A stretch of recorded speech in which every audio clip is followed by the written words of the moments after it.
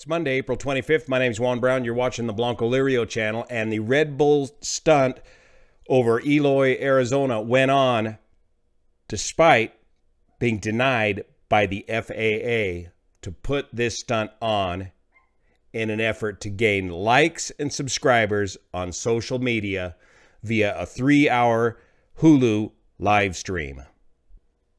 Resubmit for further disapproval. Here's the letter of denial from the FAA for Luke Akins, who is seeking exception from section 91.105. That is, you got to be in the airplane. Somebody's got to be in the airplane flying the aircraft at all times with a safety belt on.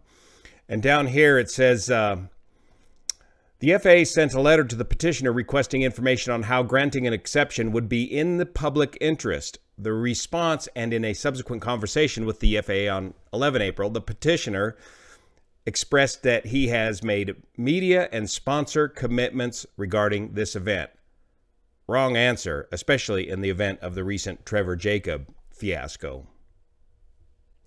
The FAA also denied this request on the basis of 91.113. You can't maintain see and avoid if nobody's flying the aircraft. The likelihood of the aircraft striking each other is very high.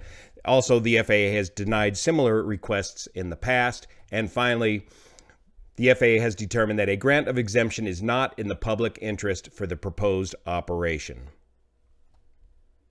Despite being denied by the FAA, these guys went ahead and did the stunt anyways, and that's what's really going to get them in trouble. Willful non-compliance of the regulations.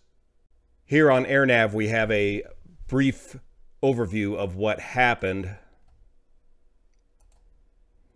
So the idea is to fly these two Cessna 182s modified with a huge drag brake of about 9 times the drag. As soon as they pitch over, they jump out of each other's aircraft to begin to do a plane swap. And in the plane on the left side of the screen, it immediately overpitches and enters an inverted flat spin. Well, that slows the aircraft down considerably. The skydiver cannot slow down to keep up with the aircraft. Once the skydiver has passed that aircraft, there's no hope for recovering that aircraft. It's a goner.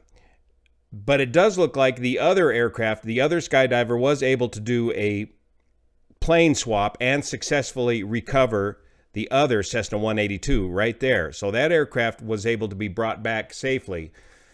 But the aircraft that entered the inverted flat spin, they did pull a tail chute on that aircraft, but I assume it was destroyed in the subsequent crash. And of course, that skydiver just pulled his parachute and landed safely. But scratch one perfectly good Cessna 182 in this stunt.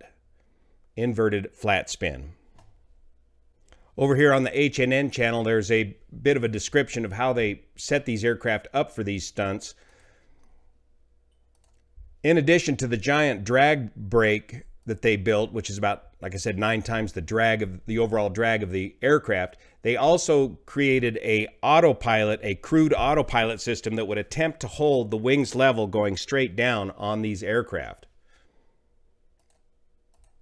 Here's your FAA approved cocktail napkin sketch of their great idea. But it's this relationship of the center of gravity to the center of pressure and the point of the speed brake that is so very critical. And in this case, the drag of the speed brake overcame everything else and got the one aircraft to enter an inverted flat spin.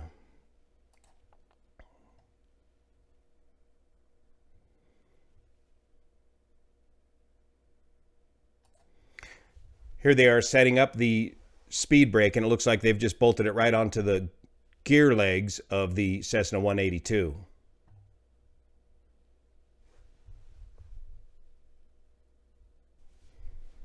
Here's Luke explaining how it's all going to work, and Troy, and the engineer, Paolo Iscold. So Luke's going to get a big timeout from the FAA, especially for doing this stunt after the FAA told him no. And this is an ongoing disturbing trend in social media to be performing aviation stunts solely for the source of likes and subscribers, We've got a lot of young, new, impressionable people coming into aviation that are very reliant on social media to get their information and are very easily influenced on social media by these stunts. The only channel you're going to end up on if you do this is the Blanco Lirio channel. Thanks so much for your support. See you here.